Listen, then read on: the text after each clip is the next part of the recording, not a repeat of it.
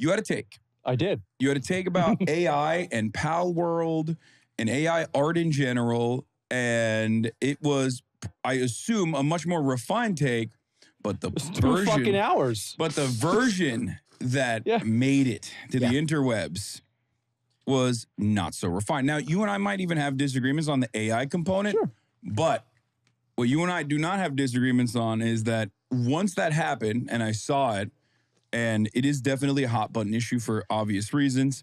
AI is displacing a lot of parts of the sector, but specifically with art. Yep. A lot of artists who are already, struggling to make ends meet with their art are seeing that like AI is training on their work, and all of that is very frustrating.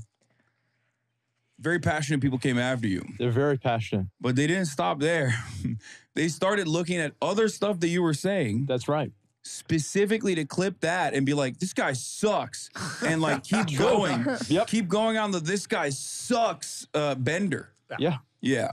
Happens to me weekly. Yeah. I am known for hot takes. And I wanted to hear your perspective. I'm completely fine with it. It doesn't bother me at all. I mean, I'm on a public platform. I'm giving my public opinion. People can respond publicly. I think that's just how it is. Now, obviously, it would be nice if more of the viral tweets were about my argument and not my room. But, that's just what fucking happens. That's what happens. And so I thought about going and making a tweet explaining what I was saying or talking about it. But then I remembered that once people have made up their mind that you're wrong, well, then you're fucking wrong. And that's it. Like, if you tell them that they're wrong about you being wrong, now they're wrong. Well, they're not going to like that. Dude, I saw seven tweets where you're trying to talk to some of these commenters. Right.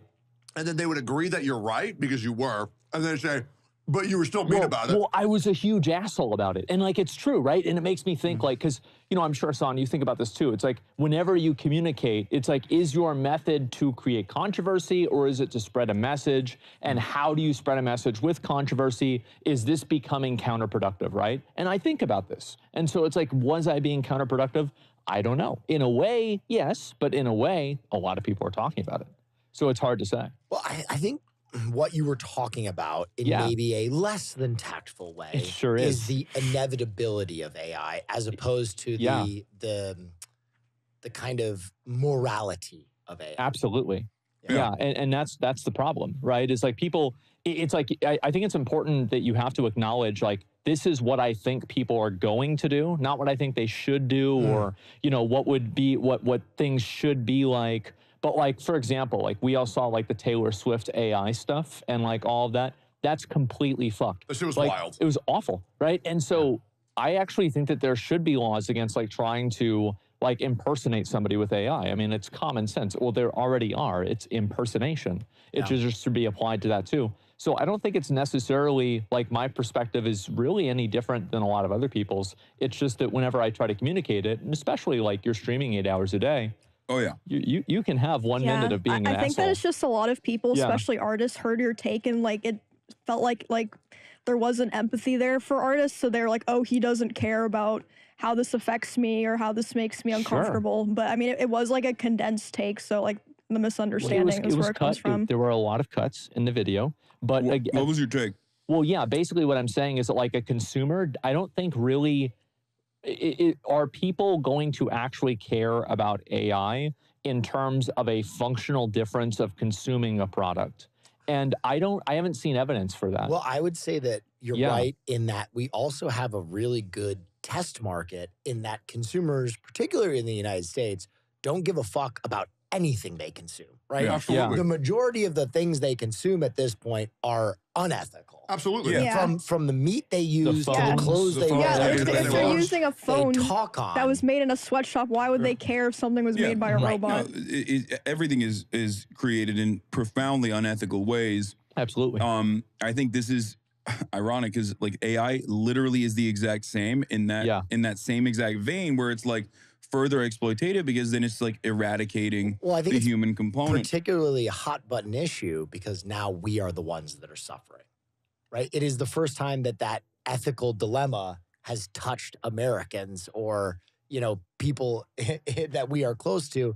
And ultimately, I hope that it is kind of an awakening that it's like, wait a minute, we can vote with our dollars. We can vote with our eyes. I don't think we can. Well, I mean, here's the thing. Did you see, this is like a fucking gaming bullshit drama thing. Sure. But the Yakuza, one of the recent games for Yakuza, paywalled the New Game Plus. Yeah. And I told everybody, I said, guys, we're making another video complaining about gaming, and this isn't going to change anything, but if we all stop buying it, it would never happen again. And it's like, it's so disappointing that like people don't have that like solidarity. It's so disappointing. It all went downhill with the horse armor. That was it. That was the first moment where we went from like expansions, which were standalone games, right, to actually maybe we can make extra money with like little. Maybe just a little bit. Maybe just a little bit. Which game was horse armor? Was that Oblivion? Oblivion. Yeah.